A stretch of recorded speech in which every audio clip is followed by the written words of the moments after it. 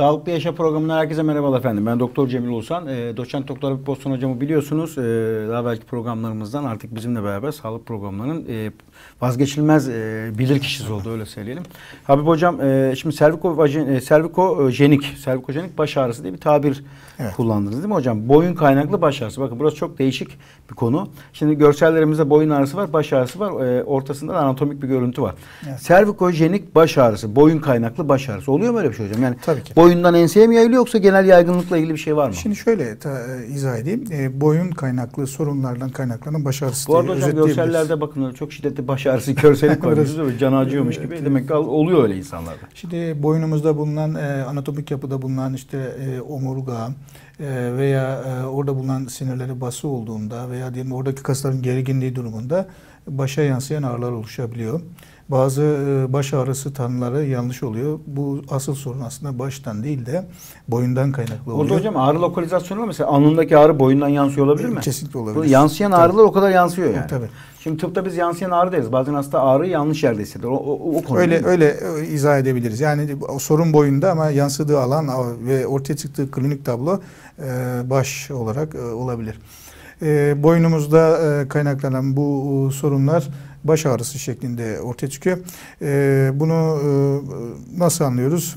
Muayene ile veya boyundaki sorunu çözdüğümüzde baş ağrısının ortadan kalkmasıyla bu işi yapabiliyoruz. Şey var mı mesela özel bir baş ağrısı şekli var mı yani hastadan yani boyundan kaynaklanan baş ağrısına örnek diyeyim. Oksipital nevraji, işte oksipital ense bölgesinde, boyun bölgesinde sıkışmasıyla ortaya çıkan bir tablo veya boyun fıtığı olan bir kişinin da baş ağrısı şeklinde ortaya çıkabilir. Miyofasyal ağrı sendromu dediğimiz boyun kaslardaki gerginlikler de baş ağrısı şeklinde kendini gösteriyor. Anladım yani. Yani boyundaki sorunlar baş ağrısı ortaya çıkarabilir. Yani boyundaki kemik, sinir, fasya, et kaslar. Bütün ağrı yapabilecek bütün dokular etkilendiğinde. Onda teşhis ettikten sonra siz yani yaptığınız uygulamalar için baş ağrısı ile ilgili işte ağrı kesici veriyoruz, hastayı rahatlatmaya çalışıyor. O tarz yoksa başka algolojide başka uygulamalar var mı yani? Yani şimdi şöyle boyundan kaynaklı bir baş ağrısı olduğundan şüphelendiğimizde boyunu araştırmak, oradaki sorunun ne olduğunu tespit etmek önemli. Bu sorunu tespit ettikten sonra ona göre MR falan gibi film yani MR da olabilir. Muayene her şeyden önce muayene etmek önemli. Muayene bulgularıyla baş ağrısıyla gelen hastaya manipülasyon esnasında boyuna manipülasyon yapıldığında baş ağrısı artıyorsa özellikle oksipital nevraljide bu önemli. Yani sinirin basılı olduğu noktaya basıldığında baş ağrısında bir artış olur. Mesela merakımdan soruyorum hocam ben doktorum. Oksipital nevraljide bası yaptığınızda ağrı nerede oluyor? Başımızın bütün kısımlarında olabilir. Ya ben şimdi ön tarafta da yansıyor. Öne doğru yansıyor. Yani tabii. Arkadaki sinir bağlantısı hastanın tepede baş ağrısına sebep oluyor. Yani bu tespit ettikten sonra tedaviye yöneliyoruz. Tedaviye yönelik eğer boyundaki sorunun ne olduğunu tespit edersek ve ona göre tedavi düzenlemiş olursak. Tedavide ne yapıyorsunuz? Tedavide